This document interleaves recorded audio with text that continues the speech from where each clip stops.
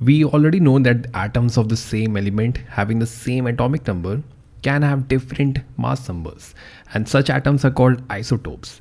We have seen examples of these isotopes.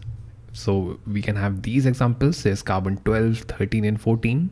Now in each of these cases, they have the same atomic number, that is 6, but their mass numbers are different.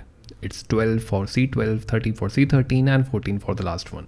Now atoms of the same element can have different mass numbers, but can atoms of different element, can they have the same mass number?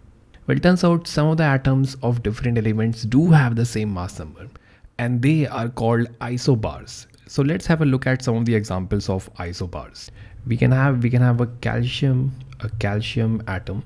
So I hope you are familiar with this form of representation of an element.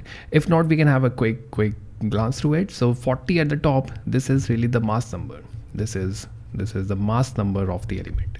And 20 at the bottom, this is the atomic number of the element. So for calcium, the mass number is 40 and the atomic number is 20.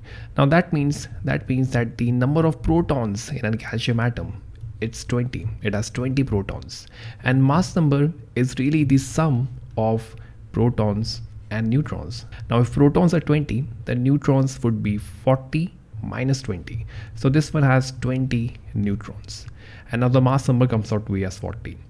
Let's take one more atom. We can have argon, which is 40, the mass number.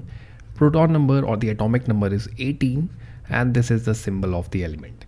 Now in this case, we can see that the number of protons, they are 18, but the number of neutrons are really 40 minus 18. So that is 22 neutrons. And again, the mass number is still 40.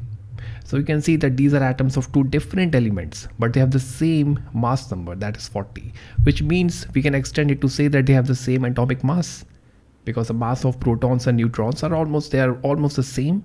So if the mass number is the same, the atomic mass has to be the same. We can also add potassium to this list. So this will be potassium has 19 protons and 21 neutrons. Again, the mass number is 40. So these three are examples of isobars, of different elements, atoms of different elements, but with the same mass number.